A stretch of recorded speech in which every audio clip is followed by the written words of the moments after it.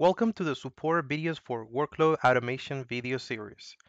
This video will demonstrate how to use the exportdefcal utility to export the calendars from the Control-M Enterprise Manager database. Let's have a look at our current calendars. I have three calendars on my environment: a holiday calendar, maintenance, and payroll.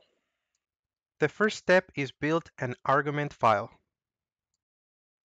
This is an example of an argument file.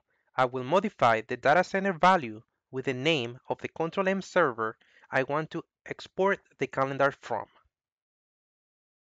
Next, on a command prompt, we're going to build the exportdefcal command by typing exportdefcal -u add your username, -p for the password, -s for the GUI server name, -arg for the location of the argument file previously created, and -out with the location and the name of the output file, and execute the command. The utility already finished executing and is indicating how many calendars were exported. In my case, my three calendars.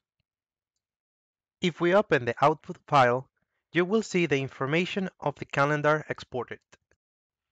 That concludes this Control-M solution video. Please see our knowledge base and new YouTube channel for more videos like this.